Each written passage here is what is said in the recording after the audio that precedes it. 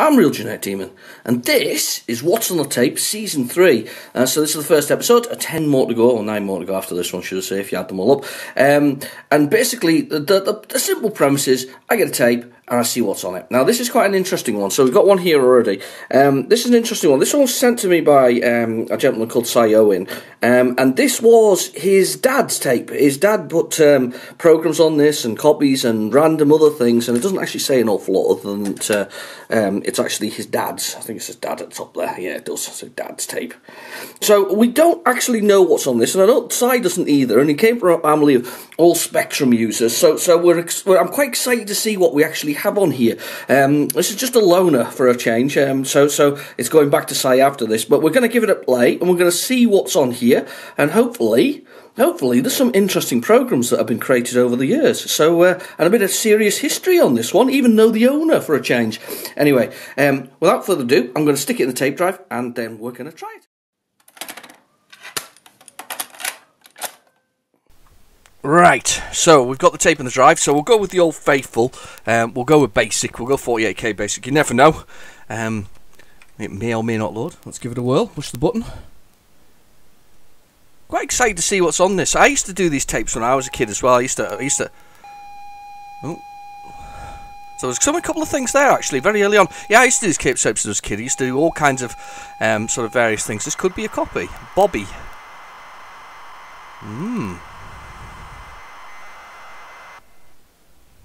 This could be a copy to begin with. Anyway, yeah, but I used to do all these kind of tapes. I used to do these sort of program tapes. I used to have loads of them. I didn't do them on a 90-minute one, though. This is a big tape to do these things on. But I used to do them on sort of, the C15s, yeah, the C15 tapes were just about right at the time, 7.5 minutes each side. It was just the right length sort of to actually do the sort of the whole thing. Tape error, rewind and reload. Well, that's not a good start. Bobby. Let me think. I wonder what Bobby could be. I mean, it could be. I don't know. It sounds like a. I don't know. This is one of these. It's exciting already. I can't believe it. So I'm just gonna have a quick look. I'm gonna have a quick Google this. We're gonna Google this one. We're gonna quickly Google it. So we'll see if we can find a game called. I bet there's hundreds of games called Bobby. It's just one of those things, isn't it? Bobby. Go. I can't spell for a start off. I put Bibby in. Let's try that again. Let's try it spelt correctly. No, I don't want to ZX Spectrum next. I can't spell today. I'm terrible. That's Bobby. Bobby. Like Bobby. Bobby Bearing. That's probably what it was. I suspect. Yes, Bobby Bearing.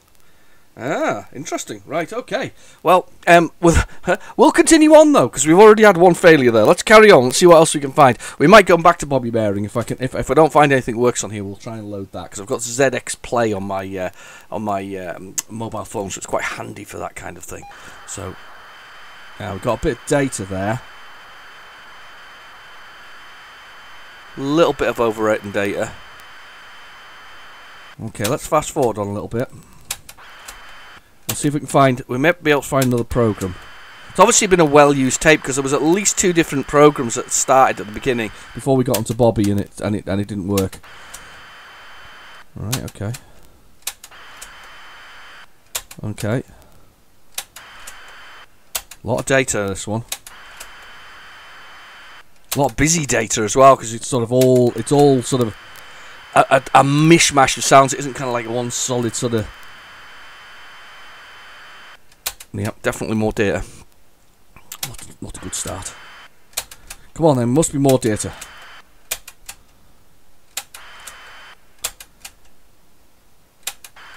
This tape though, the AGFA, I remember these. I'm sure you got them from Boots. I'm sure this is where they got them from. It was always Boots. I seem to have quite a few. The thing I also found about them was they're quite tight.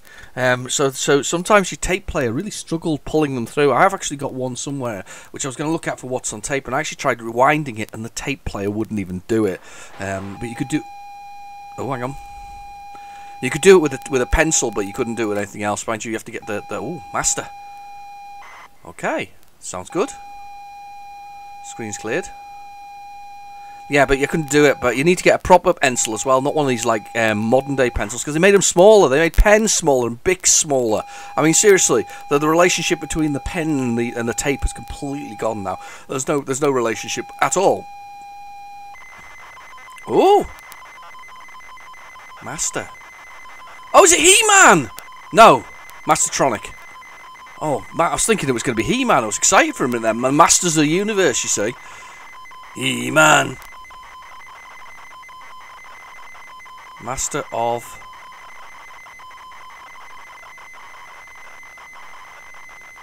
Master of something? I don't reckon... do I know this game? Master of Magic by Richard Darling. There's a guy climbing through the forest. Jim down there has done the graphics. Don't know this one. Don't know this one. I've probably got it. It's funny thing is, I've got quite a lot of Mastertronic games in my collection. I've got a huge collection of games at this point. I had a rough estimate. I think I've got 2,000 different titles for the Spectrum, or certainly 2,000 different boxes. I've probably got the same title a couple of times, because in the sense of, you know, compilations and other things like that. But I probably have 2,000 titles at this point, and I need to really seriously sort them. I keep bulk buying them, and I know that I've got hundreds of them. I must have 12 copies of Checkered Flag, for instance, and, you know, lots of punchies and things like that. Why did nobody ever keep those with their Spectrums though? How did they get out into the wild? I know because there's a pack with it. I mean, did we really hate Checkered Flag that much? I know it came as a bundle, I think, with the +2. I think it also came as a possible bundle with the original Rubber Key Spectrum. But why did people just keep... Why did they get rid of them all? I mean, it's just an odd one for me, that one, because Checkered Flag is actually one of the better racing games out there. It's a really quite a cracking racing game. But it's just one of those sort of... I don't know why. I don't understand why. You know, there was lots of them collected up. Same with the packs that came with your +2s. You know, you got 10 games with it. Or was it 10 or 8 games or something similar you got with your +2. And you got these 10 games, and they're out in the wild there. I know some of them are rubbish, but you'd think if you were a Spectrum collector, you would have them. It just says to me, though, there's a lot of Spectrums out there that have gone or perished and are disappeared from the world, and that just the tapes have survived, which is really quite sad, actually. I kind of don't, you know, it's just a shame. The Spectrum needs to live forever. That's what I think. I suppose it does in the Omni and the Harlequins, and I think there's a ZX Uno as well, actually, out there. I mean, I suppose they live on that way, but you don't quite load the tape the way you do here. You know, there's something really nice about doing that. Funnily enough, I was in the superstore Aldi the other day, and Aldi are actually selling 80s boom boxes, which even have a cassette player in it. Now, if you give that, but it has Bluetooth as well, so you can connect your thing to it. But the thing is, would a kid nowadays know what a cassette was to go in it? Would they even know where you... I mean, where'd you buy a cassette from nowadays? New... And you don't go on Amazon and find those kind of things. You don't find them on any other sort of shopping store that I've ever seen. There are some specialist stores out there that are very reasonable, to be honest with you, to buy blank tapes. But I don't think I've seen any artist, you know, selling it like that. However, I did watch, I can't remember the name of the chap who did it. There was a rather nice YouTube video, and a bit like, you know, records and LPs. They've come back, and you've got, you know, records and vinyl has made a real resurgence, and no, rightfully so. It was actually the quality of the sound is much better. I mean, the assumption they made when they moved to MP3s was that everybody's sound range was exactly the same, so they cut off the top and the bottom of the range. Now, different people hear differently. It's like that's a huge assumption that you've picked up the right range. That's so they can compress it and make it lossless and all this kind of stuff. That was what they did with these MP3s. Problem is, not everybody hears the same as everybody else. So the beauty of vinyl was that you got the entire range of sounds, and different people heard different things in music. That's why they've come back almost with a vengeance. You know, that's why people are back with them. Anyway, I digress. Where are we now? Whilst exploring an underground cavern, you chance upon a deep black pool. So we're going to Blackpool, right? Okay.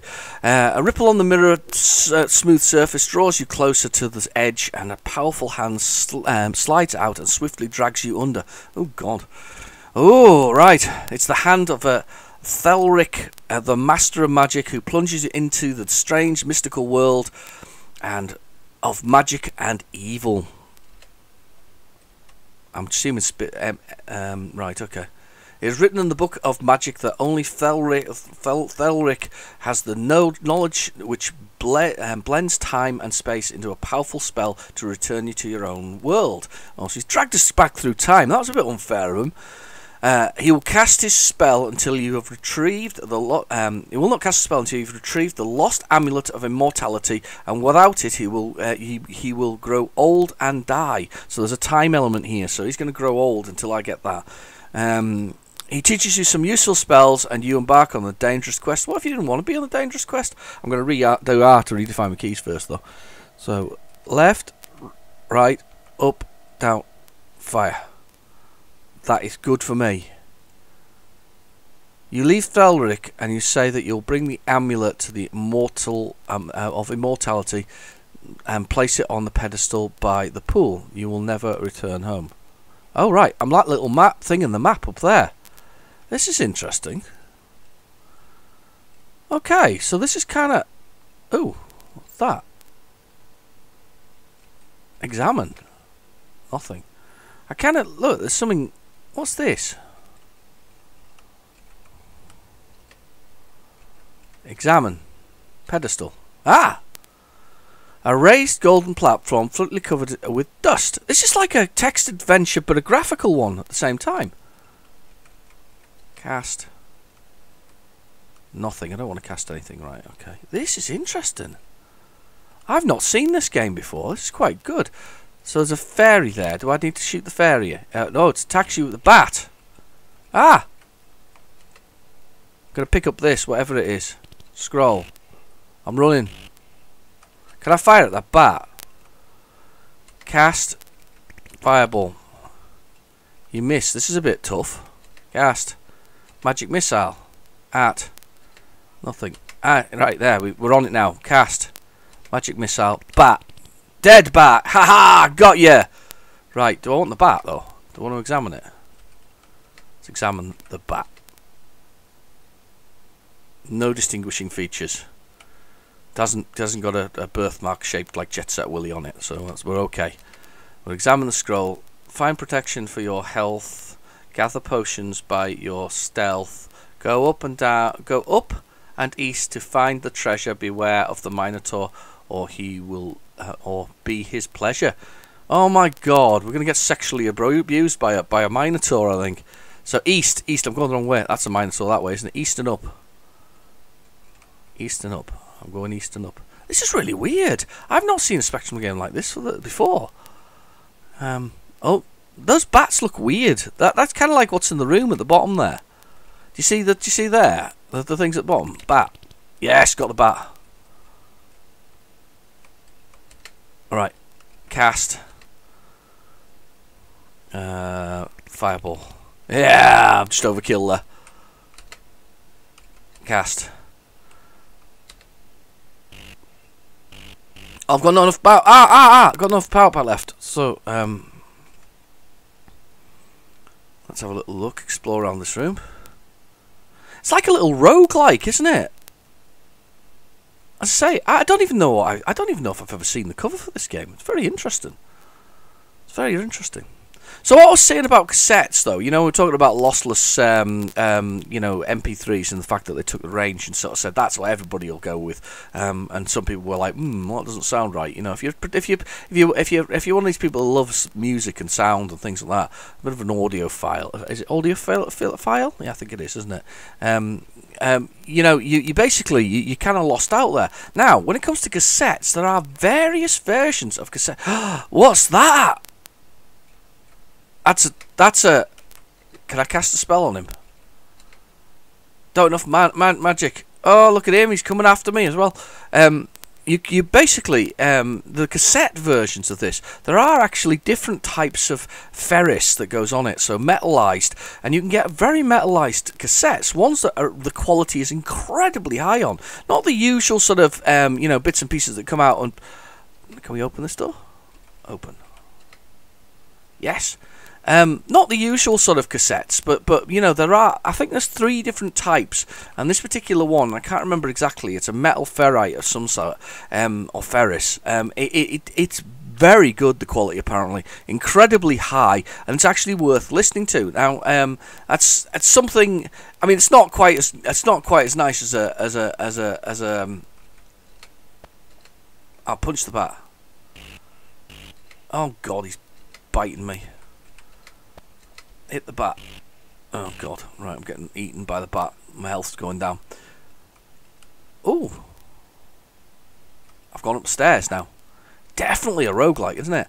Anyway, yeah, so apparently there is actually a cassette format that actually is incredibly good and well worth listening to, which I didn't know about. No idea. I had no idea at all. I suppose it stood to reason that you could probably get better quality things like that.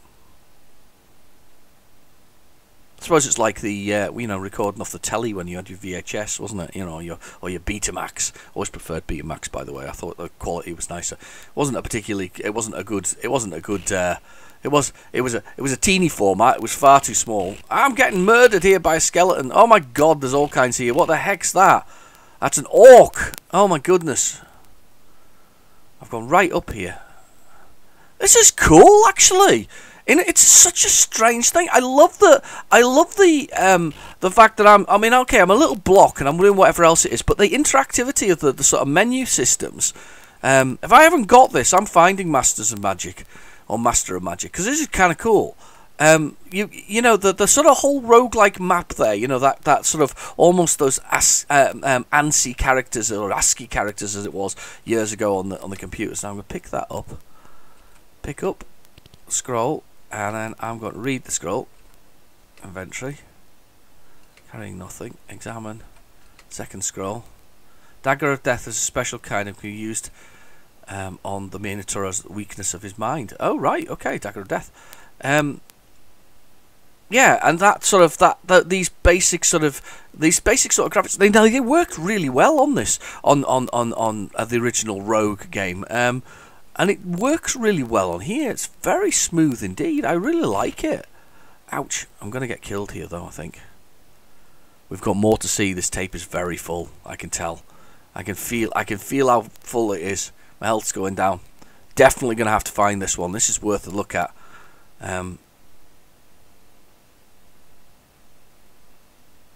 Definitely worth a look at. I was just thinking there. I was wandering around there thinking, it's a dog. It's so cool where the creatures at the bottom are sort of displayed in that way. I mean, it kind of avoids some of the issues. I mean, okay, the graphics and the graphics are of its day, but do you know what? It still works. I could see if I wasn't recording this video right now, I could see me playing this for a number of hours, trying to work out what's going on and where I'm at, and even probably I don't even know if the map is random. Can you imagine if it's procedural? That would be an amazing. That would be absolutely amazing. A procedural map, way back when. I can't remember what date was on this. I think it was 84, was it? Or maybe wrong. Did you play this? Was this a game you guys played? Have you played this before? Do you remember it? Do you remember what the cover looked like? Oh, I'm going to get eaten here. I'm going to let the Hellhound finish me. There we go. You are dead. That is cool. Master of Magic. I really quite like that. That's quite a good one. Okay, so that's a good start. Okay, we didn't get Bobby, but I suspect that's Bobby Bearing. But we did get Master of Magic. That's a really good start. Okay, let's go for it. Let's see what else is on this tape.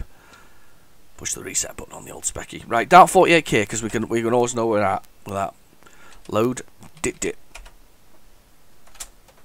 Okay, so it's clear after that. Now we're about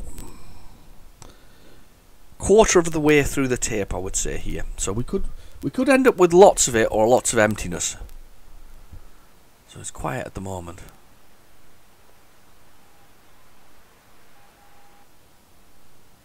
Very quiet. Too quiet. There's a Ghostbusters thing, wasn't it, where he says the words, "Listen, do you smell that?" Yeah, it's a great line. It's Ray, I think, and I can't remember what it is. I think it's Ghostbusters 1. Great movie, amazing. Same time as this, roughly.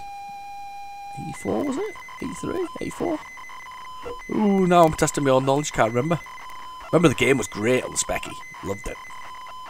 pretty much great on everything, to be honest with you. And the Mega Drive version, I always draw special attention to the Mega Drive version. It was so different, but I really liked it. It was totally ridiculous. It was not. It was like somebody hadn't seen Ghostbusters, apart from what the characters' heads looked like and a little bit of the uniforms, and then decided to make a game out of it. And you know what? It still works quite well. I quite like it. You know, you've actually got more. It almost was like the birth of the Extreme Ghostbusters, because they had more weapons and different things. You know, so it's much more different. Creative Sparks. Oh, Danger Mouse! Danger Mouse! Du-du-du-du. Danger Mouse! I love it. Double Trouble. It's still on, isn't it? They've remade it. They've remade this for kids. I think that's brilliant. David Jason, I think, was the original voice, wasn't he, of Danger Mouse. And Baron von Greenback was the bad guy, the Toad. The Toad. Penfold. Down there. Good old DM himself. It must have been a bit of a coup, I think, probably for Creative Sparks to grab this one. These are these kids games that became, you know, or franchises that became kids games, and it's interesting to note that.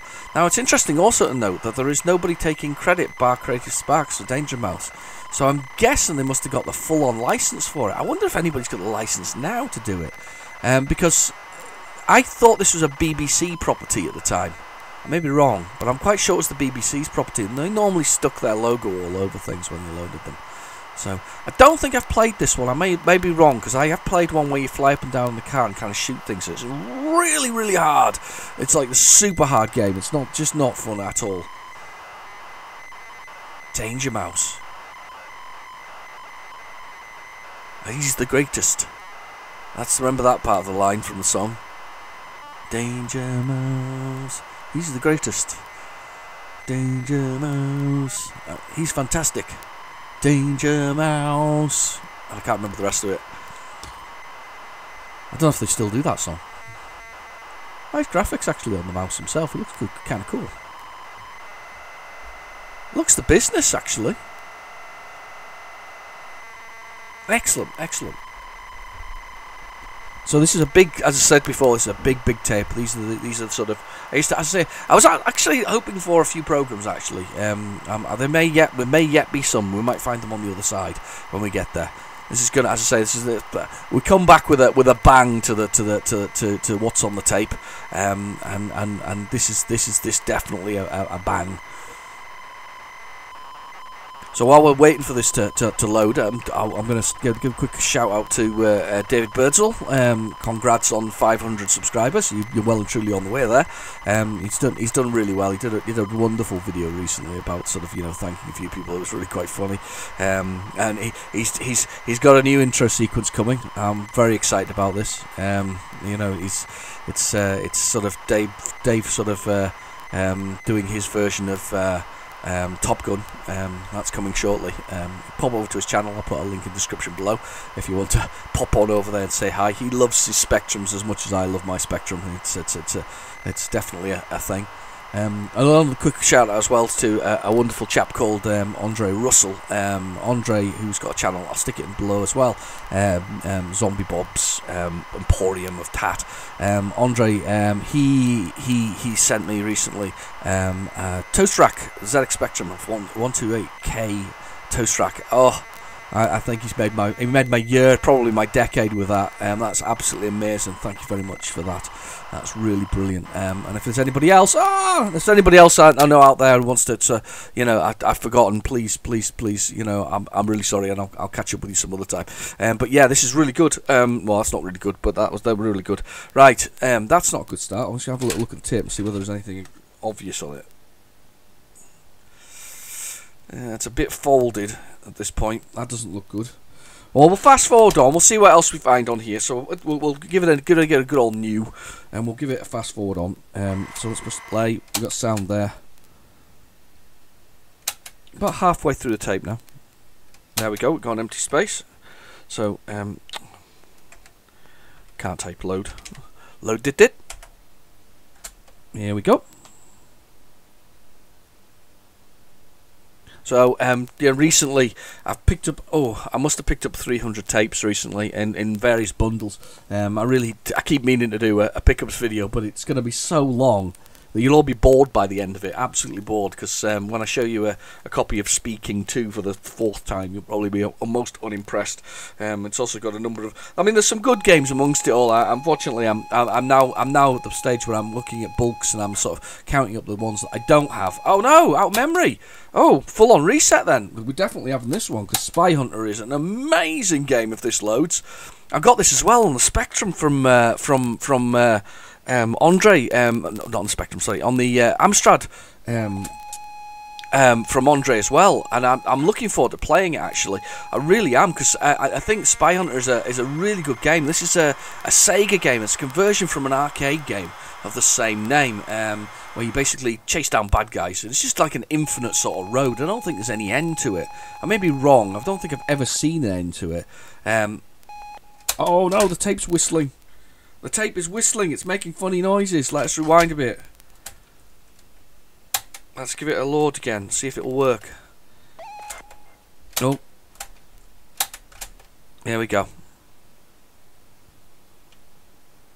I don't think it's happy.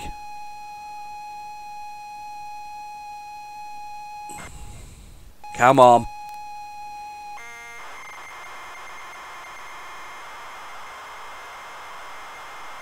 Let's get lucky. Yeah, excellent game though, this one, if it does load. Oh. Right. Well, I'm not letting this one go unless I can't get it. I'm gonna have a little look on ZX Play just for a second. We'll see whether or not we can get it on ZX Play, because I really want to play this one, because it's been a while. And I think it's worth doing. Or Play ZX. I keep getting it wrong. I say ZX Play every time. It's Play ZX. I don't know whether it's one of the ones that would be freely released. There are a few. Spy Hunter US Gold. It is there. Let's get that one. Let me get my MP3 thing quickly, and we'll get this loading, because I want to see this one. So hang on a second. I'll just go grab it. Okay, just going over the room. Back. 1 second, just got it. Got it. Hang on. Oh, I didn't expect to have to get this today. Actually, I was gonna go without. I thought a few more of them would have loaded actually. So we go with the cassette adapter. It's the ones they used to use in cars. You know, you get those ones a couple of pennies. I think that you can get them on Amazon for like about 80p. You can even get them on eBay for less. They're not very expensive. They basically allow you to stick something like an MP3 player or anything like that, and it's got a jack on it into the whole thing. So I am going to load like that. I'm going to push the play on there, and there we go. Nice smooth signal this time round. Right, let's go for it. Spy Hunter. Let's hope it loads. I don't see why it shouldn't.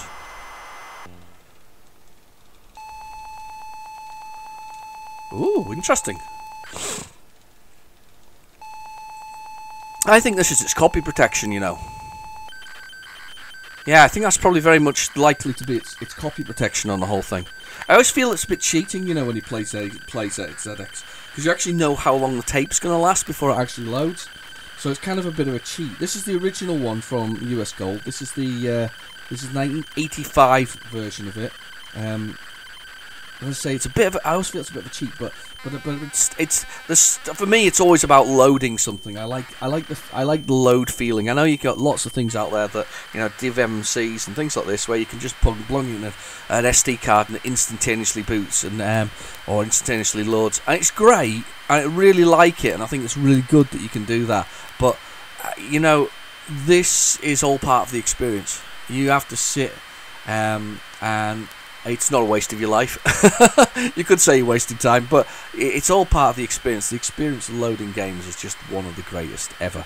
It's just great, because it makes the playing the game all the sweeter as well, because you've had to wait for it to come in the first place. You've had to look at the loading screen. In this particular case, I mean, look at it.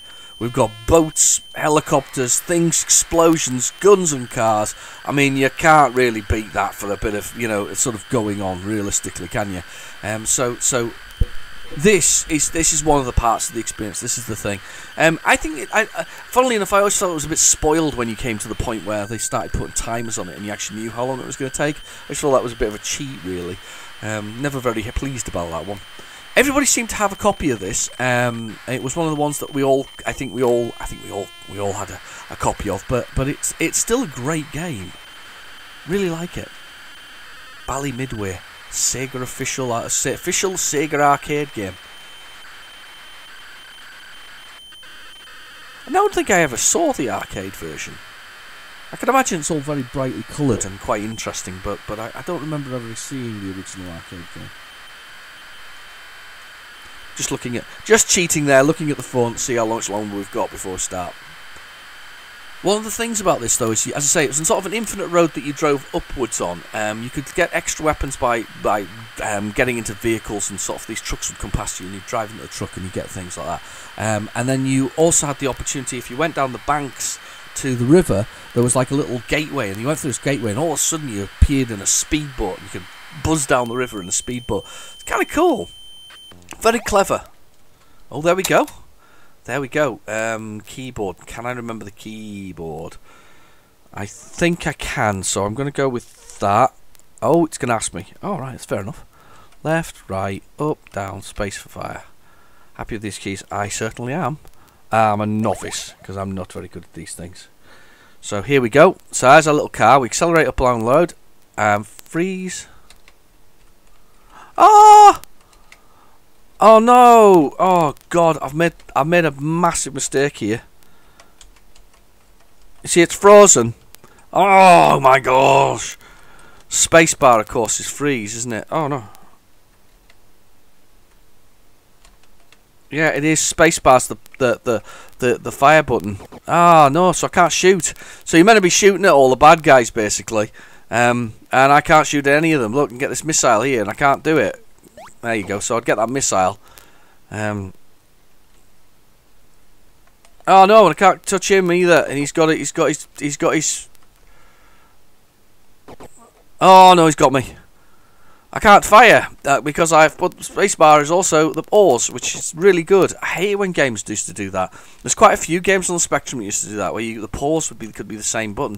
And it's, do you know why? It's because when the original Spectrum was created, the spacebar was like a tiny little square on the far left-hand side. Yes, that's correct. Far left-hand side, and as a result, because it was on the far left-hand side, nobody ever used it for any much. But once they moved it to the bottom, where it should really be in the middle, people started using spacebar as their whatever else is. Let's go down here and become a boat.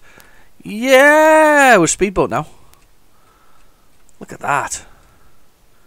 I wonder if you win if the time runs out. There's like a little timer at the bottom. I don't think I ever got to that point. These things can drop mines. I remember that about these boat drivers. I wonder if you ran out of time. Oh, there's the mine. Maybe you do run out of time. I don't remember. I killed a duck there. I feel bad for killing a duck. Oh, should have gone up there to get back on the road. So do I win by running out of time? I can't remember. I haven't run out of lives yet, so maybe I do win by running out of time.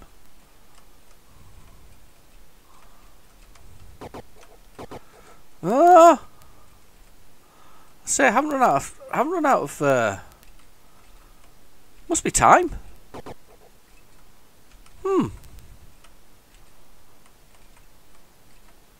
Well, did you play this? Because this is the question. I don't know. Ah, right, now I'm on to...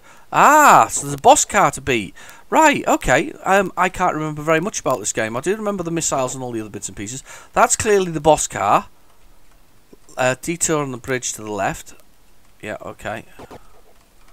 Because the bridge is out. Yeah, bridge is out.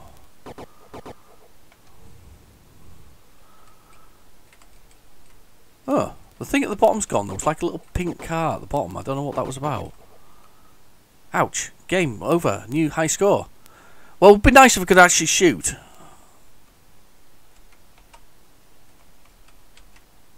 Okay.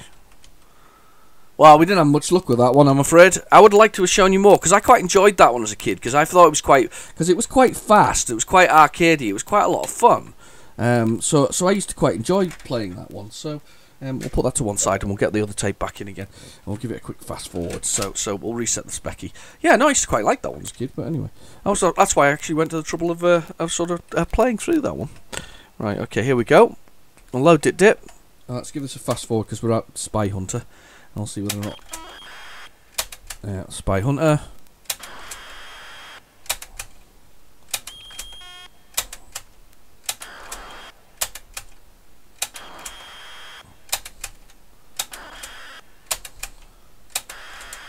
Quick fast forwarding, do you hear all this?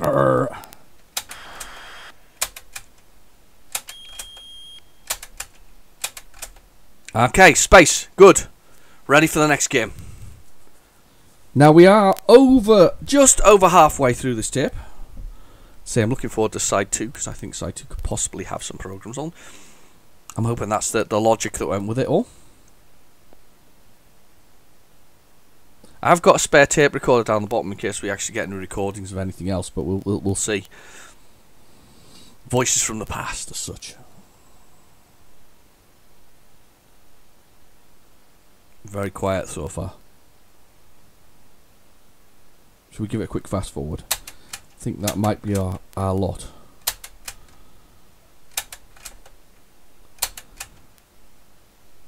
That's very commonplace, though. You know, you'd end up with this very large tape, and you'd only have like half a dozen things on it. My friend used to do this, and he used to have 90-minute tapes that were 90 minutes. He used to just jam everything on. He'd have like 10 games on a single side. It was just ridiculous. Maybe more. 20 games, maybe. Well, I'm fast forwarding now. Nope, nothing there. Nothing thus far. Nope. Nope. I've got a quarter of the tape to go. Very ad hoc, this, you know, sort of approach.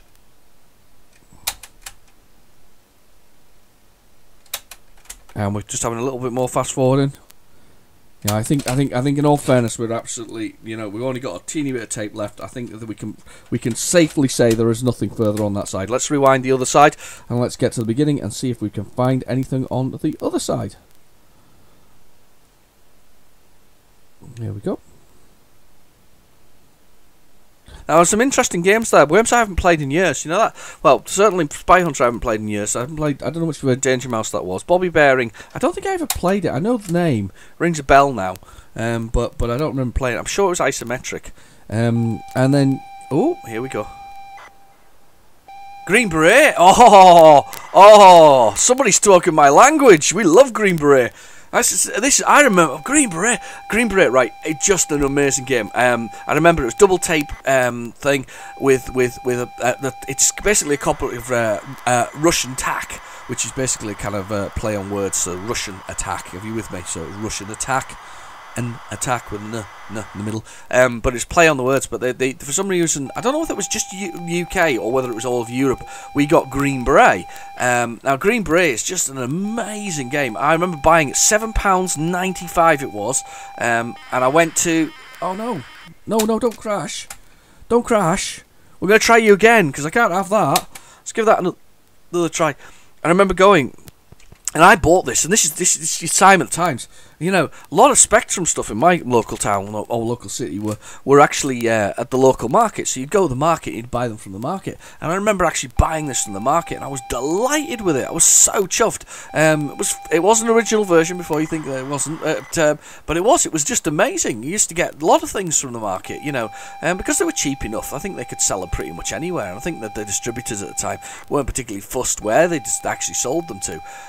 But yeah, this Green Beret is one of my faves, and it really is an arcade conversion. It's really good. In fact, I would hazard, you know, sort of, I would say that it probably is better than the arcade version. I know that's big words there, but I actually think it's probably better than the arcade version. Is Green Beret on the Spectrum. I really think it's really good. I think it's that good. I mean, then the cover was just amazing. Nice big sort of picture of a sort of Green Beret. I think he haven't had a gun or a knife in his hand. Either way, it didn't really matter. It was just a badass. That was the thing. It was just a badass. And this is hopefully the game, and hopefully it will load, because I've got to show you this one. This is, as I say, one of my all-time sort of favourite. No, you can stop doing that. Right, okay. Tape out. We're gonna go for the. We're gonna get the Play ZX back on again, because we've got to go with this one. This is an absolute classic. Let's get this thing back in. I have actually an original copy somewhere in my house. It's lying around somewhere. In a box, because I've got quite, as I say, I've told you about this bulk buying thing. I've got loads of them. I think I've got the Hit Squad version of it, and I have the original with the double cassette, like I used to have as a kid. So I have those lying around. Green Beret, Imagine Software. That will do nicely.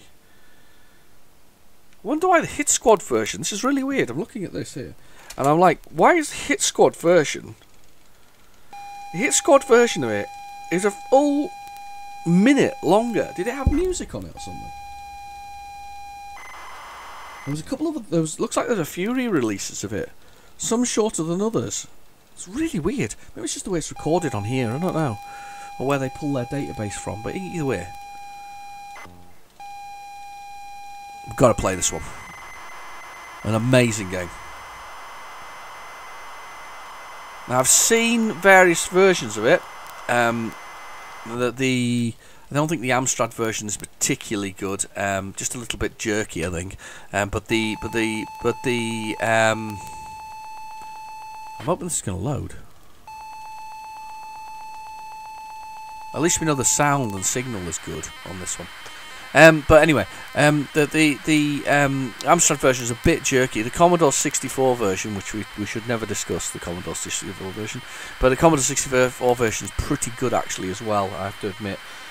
But the Spectrum version for me, because it runs in higher resolution graphics, yes, it's monochrome, but still it's a tough old game. I really like it. The idea is to rescue. There he is. Oh, he had an M60, didn't he, on front? Just so hard. He's got a big old gun in his arm. He can shoot anything. Konami, that was who made it. As I say, I would quite happily state that I think that the conversions were probably better because they came after, obviously, the arcade version. So they could probably... I mean, I think it's probably because they could clean up some of these things. As I say, delighted with this one. This is birthday money used for this, for me. I went out and got it, and I was... I didn't stop playing it all day, and I'm still rubbish to this day at it. I should be better, but I'm not particularly good at it. It's because it's really tough because the enemies keep coming, and you've got to know. It's a sort of pattern learning thing, and I was never very good at learning the patterns on these things. I really should have got better, shouldn't I? Plenty of experience, but anyway. Okay, just waiting for him to load. There's some big missile launcher in the background there with a Russian sort of sniper waiting for him. He's working his M60. Or is it an M60 or is it an M something else? M62 or something like that, where you've got a 602. Is it 602? I don't know. There's a snub nose version of it, a more portable version of the M60. It's probably an M60 though, but going back to those days. Same thing that Arnold Schwarzenegger used in Commando. At the very end, it's just a ridiculous moment where he's just shooting, bullets, and his muscles rippling as he's just shooting plant pots. Because I just remember the one thing that always sticks in my head, and I maybe I'm wrong, but I certainly remember he was shooting across the garden, and just all the plant pots were exploding. And I was thinking, you're not actually hitting anybody. And maybe he was, but all I remember is the plant pots exploding and all over the place. It just seemed a very unfocused way of doing it, because he wasn't aiming, he was just like thumping out 3,000 rounds a minute or whatever he was doing. That's maybe not 3,000 rounds a minute, but 200 rounds a minute maybe, possibly with a machine gun like that. But yeah, he sort of pumping those out, and those plant pots just popping on the side. It was just a ridiculous snap. Mind you, most of those action movies, the 80s and 90s, were pretty ridiculous, but they were brilliant at the same time. They would just kind of turn your brain off and just let Arnie blow something up, or Sylvester Stallone destroy something. But then, of course, we had the Bruce Willises of the world, who's just awesome in things like Die Hard. I mean, that's a fantastic game. Right, okay. Keyboard 1. Okay, let's do this. So, up, down, left, right, Stab. Shoot, because you get like an extra weapon you can use. Am I happy? Yes, assuming it doesn't do it. Stab to start. I love that. There's our little man. And then I love the way it turns into little... Oh no, I hate him. This is the thing about it, I hate it.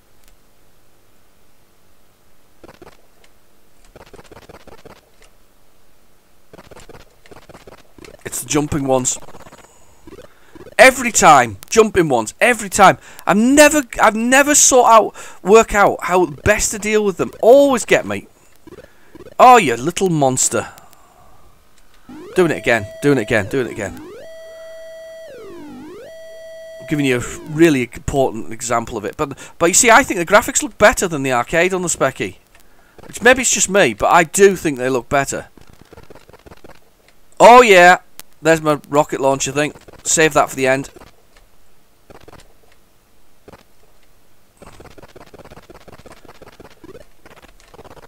Oh, I went up a ladder instead of shooting him, and now I've lost my bloody gun thing. Damn it.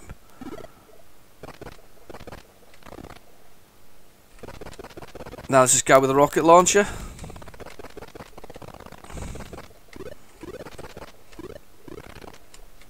That's it. You gotta jump. You gotta jump at the right time to get him. It's a pain in the behind.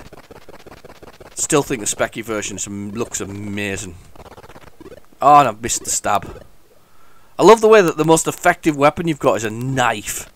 There's no guns. It's just a knife because it's just awesome.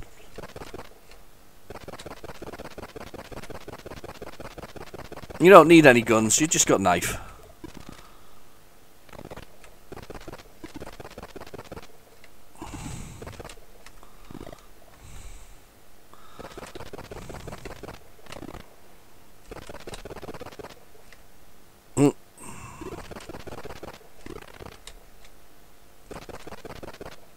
Oh, we go.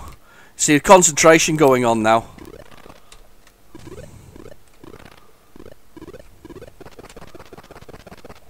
Can't hit him in the head, which is a real shame. Now I'm sure there's a knack to this when we get towards. I'm not finished the level yet, but as I say, once you finish the base, you've got it. I love this game. Do you not think the graphics look amazing? If you don't think the graphics are amazing, I just think it's. I mean, did you play this? It's just a. Oh, it's one of my favourite Specky games. So hard, but the thing for me is it's so hard to choose my favourite.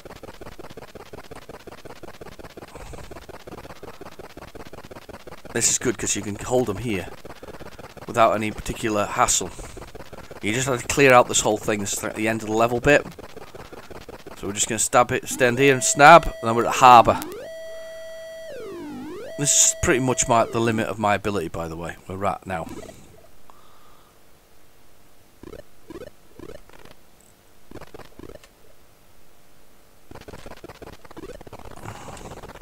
I haven't used one of the weapons yet. You haven't even seen me shoot one of these things, and it's all over again. Yeah, excellent game. No, brilliant. I really like Green Beret on the Spectrum. I think it's so worth playing. It's so tough. I mean, or maybe it's just me that can't handle it, but it's such a tough game, but it's so cool. It really is. I mean, this compilation tape so far, I mean, the selections on it are brilliant. I'm really enjoying them. But yeah, it's the Green Beret. Oh, nostalgia. Oh, amazing. Love nostalgia. Right, skipping past this. Let's skip past this. Let's find out what else is on this tape. There's nothing written on this side of the tape, actually. I was expecting something to be written on it. But there's nothing there, so let's skip on. That's a long one, this one. It's a big tape, though, as I said before. It's a big tape. It's a big tape. It's good selection. Great selection.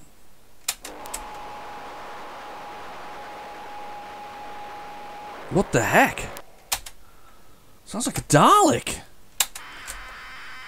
What's this?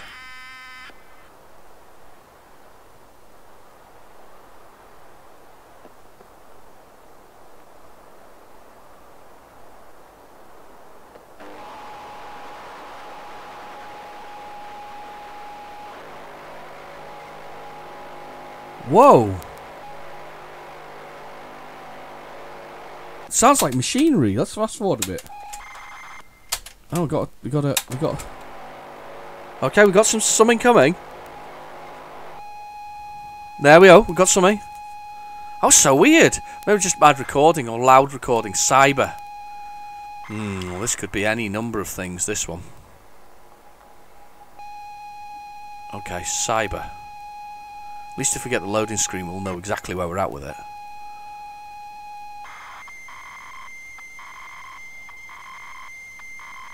You know, somebody commented before that it's quite surprising. You know, if you've been a Spectrum user, you can hear, you can tell when the screens are coming. I mean, it was pretty obvious though. I mean, it was like the first bit was the load of the program element where it was kind of set up whether or not you were doing whichever you were doing, and then usually it was the screen was loaded. So, but there was a sound, a distinctive sound that sort of. And it kind of finishes with a it's colours, and that's the kind of thing. Cyberrun. Oh. Do I know Cyberrun? I don't know. There is a terrible whistle coming from this. On the background of this now, there's a bad whistle that's coming off the tape. So I apologise for that.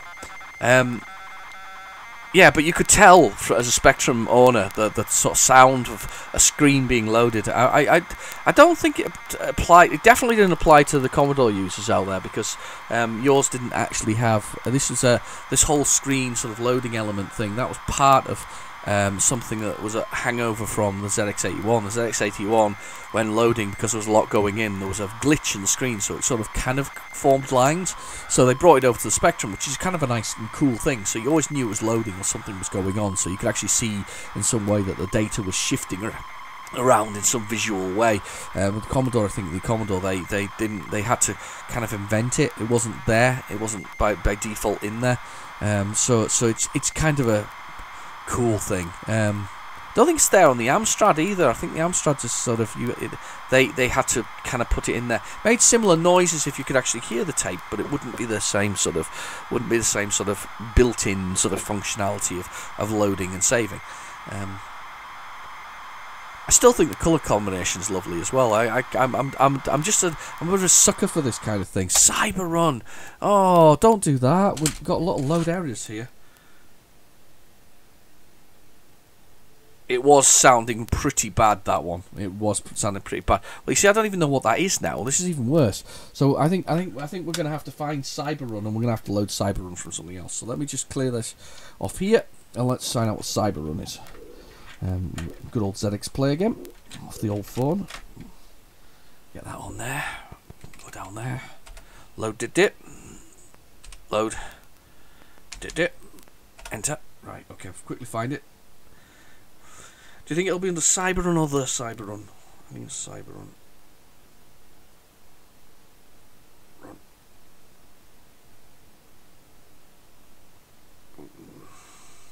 Oh, this isn't looking good. I don't think it's on here. So that was actually something that we've not seen before. The Cyberrun, maybe. The.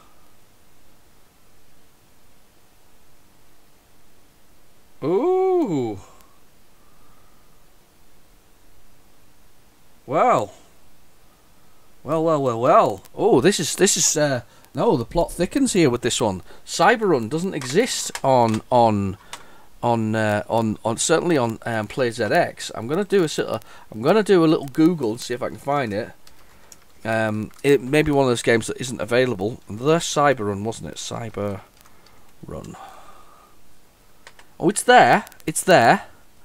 It was created by. Developed by the Elite Gameplay, published by, is it all known as part of the Jetman series. It's got very similar feel to Lunar Jetman. Oh wow! Oh wow! I must try it. Try looking for this quickly again. It may be a game that's not available. So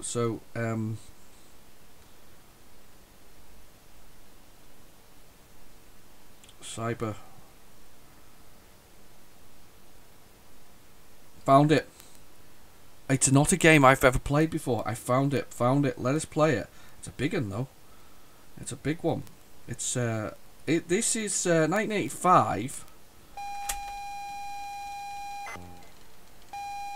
This is 1985. This is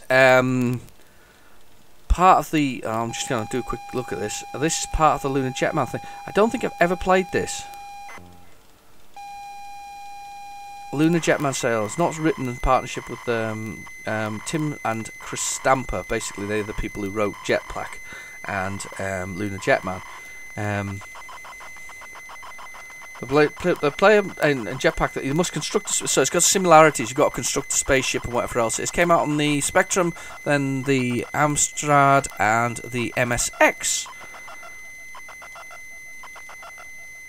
I'm just looking here, and I'm wondering whether or not, I'm just going to quick look, see if there's a. Oh yeah, I do remember the art for it. The art, which if I can remember, I might put on screen, but I might not, because it's a big one. This one, I got to remember where I'm actually at. It's sort of like these solar sailing ships that are flying along. I do remember it.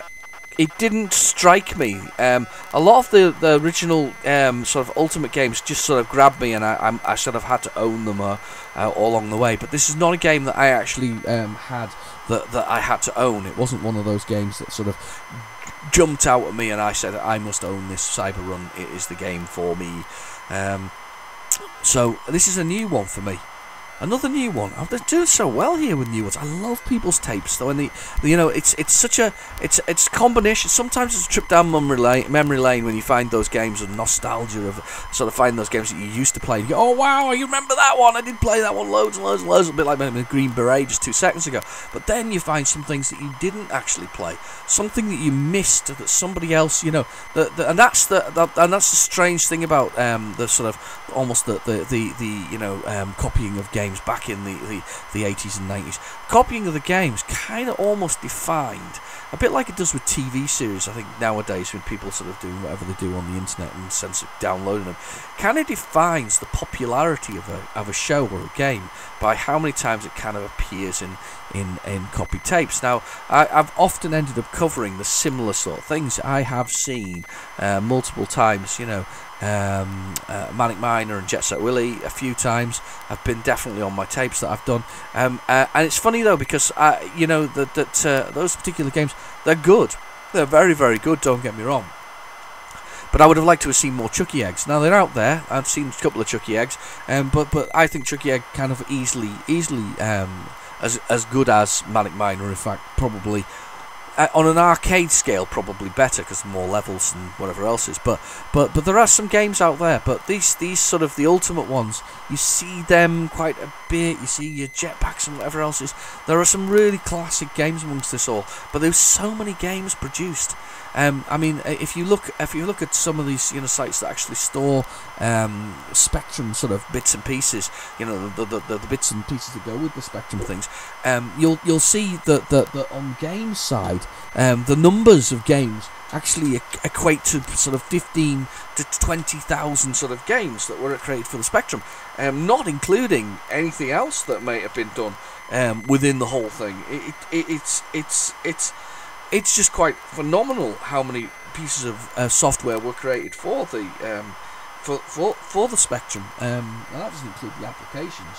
And you got to remember, the applications is where Sir Clive wanted the Spectrum to be. That's why his machine was never developed with sort of specific.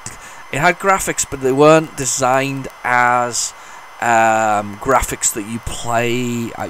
They were designed with sort of a grid reference of sort of X number of columns worth of text by X number of columns worth of text. That's why we get our color clash, because they're basically moving from almost text spaces to text spaces. So instead of having being able to maintain more than one color in one place, or two colors in one place in those X by X number of squares, that's where it all came from. Unfortunately, he wanted it to be a business machine, but unfortunately priced it in the range that made it a home computer, and then became a gaming giant.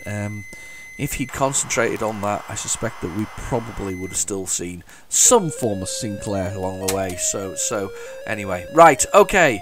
I don't know what the keys or the keyboard will be for this, but I am going to give it a damn good go and a guess.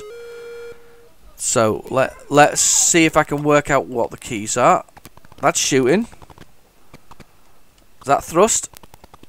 Okay. This is always tough. Do.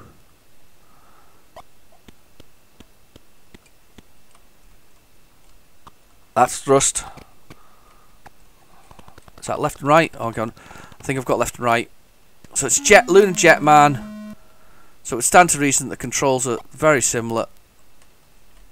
Yeah, I've got it.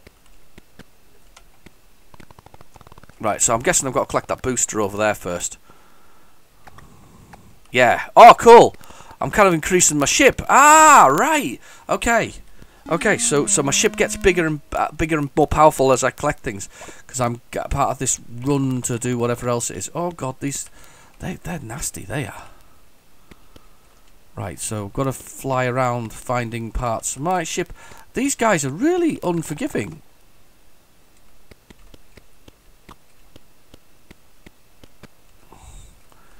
Must be more parts of the ship. Where would they be? There's some boosters. That's for me to fly upwards, I guess, to get more power going upwards. Doodle-doo-doo-doo. Very little noise, just a little bit of... Ah, now I've got better thrusters so I can go up. It's a little bit... I mean, the thing about Lunar Jetman, which I mean, I think I posted on on Twitter a little demonstration of me playing it. I literally achieved like death in 3 seconds. It was ridiculous. So let me try this again. So I got that first. Get off me! That's really unfair. That's really bad.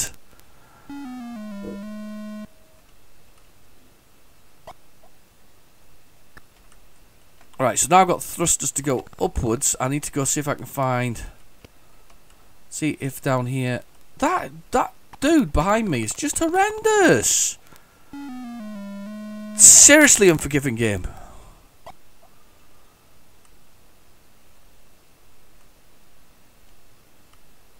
Now I need this thruster because that makes me go so much faster. Alright, go down here. Must be more stuff down there. It seems to be all on the ground. Oh, good grief. It's a bit tough. Extremely unforgiving. Horrible. Very bad. Hard to play. Incredibly hard to play. And we're going to go down this cavern here. So I'm guessing there's some more stuff down here. So I'm trying to rebuild my ship, basically, I guess, to get off the planet. I must have collided with it or something similar.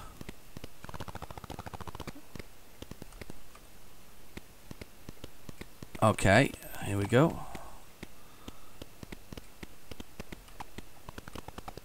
Ah, it's just really, really hard. Really, really hard and not an awful lot of fun.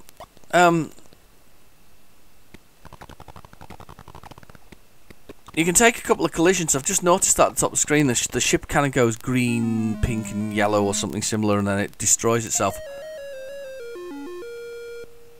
No, I can definitely, on the scale of things, I mean, and you see, and I'm going to say something controversial here, very controversial. See, I used to like, I like Ultimate games. I liked a lot of the 2D ones. I'm not a big fan of the isometrics. I don't like the Night Laws and things like that of the world. They're not my favourites. I know it's controversial, but I think I think it's a movement issue. So as I fast forward through this tape, I'll see what we got next. I think it's a movement issue for me on those. I think if they smoothly moved across the whole room instead of just walking, left, right, up, down in the angles that they were going, that would be okay. I think I could survive that. I think I could definitely manage that. But I don't think that the way that they sort of just do that movement, it's very restrictive, and I know that's probably a computer restriction than necessarily a computer restriction than anything else. But yeah, it's not one of my. It's not. No, it's just this. I think we're gonna have some problems with this tape, by the way, because I can hear it really sort of making noise here. Yeah, it's computer restrictions more than necessarily, I think, the technical thing. Right, here we go. Let's see what we're at. No, this is not good. This isn't good. FP. Let's see if we can get the background to load anyway.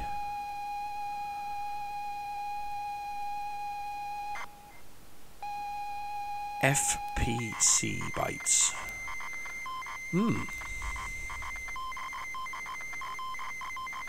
Oh, Fighter Pilot. Right, oh, by D something or other. Digital something or other.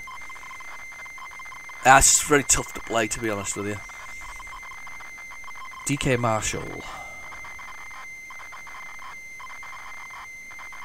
Yeah, digital integration. That's it.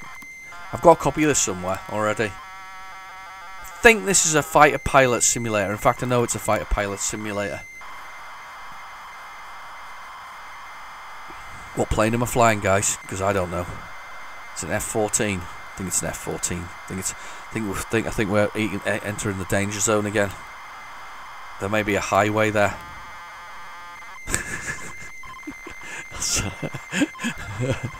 Oh, the homage meter just hit the ceiling there.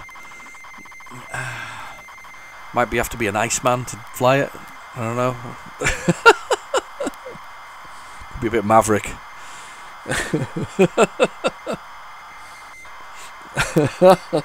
Oh dear. Oh dear. Right, yes. So, fighter pilot. No, don't think do you know something? I think I've got it. I think I've loaded it a few times, probably on previous What's on the Tapes. Don't think I've actually played it.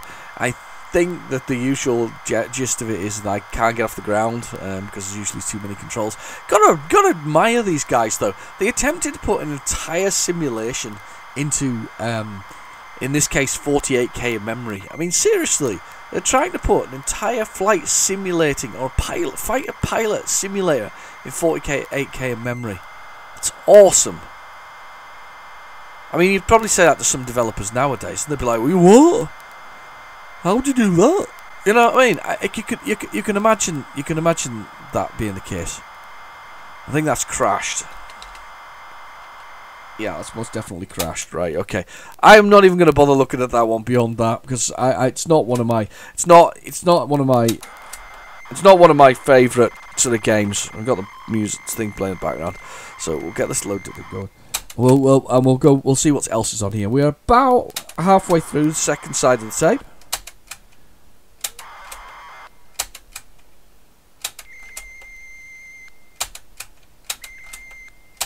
That's the end of the...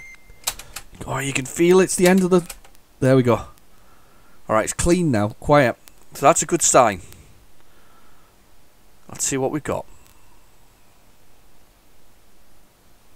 It's been a while since I've rendered such a big video, to be honest with you, as well. I'll have to make sure the processor's nice and clear on my computer. Last time I tried to do this, I realised there was loads of fluff in it, and all the fluff was getting in the way. It was just ridiculous. Terrible.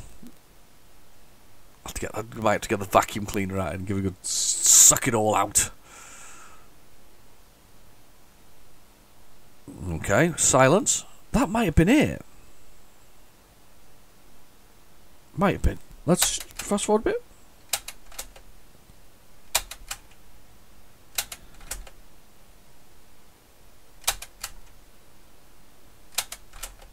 I think this is it.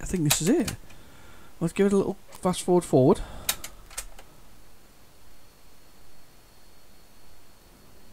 There's a whine on the tape again now.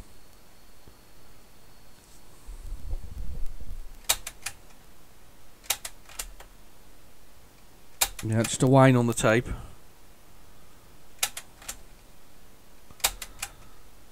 We're just getting a bit of whining going on. Bit of white noise. No, we're 3/4 of the way through the tape. I think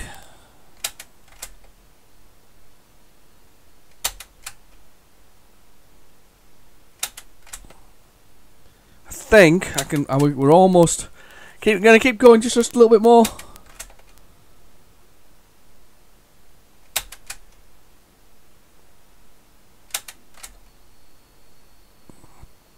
Just a whine on the tape, unfortunately.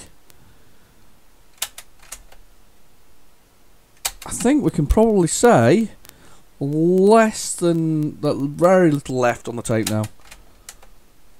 Yeah, we just got to. I think we just got to whine here with what we've got.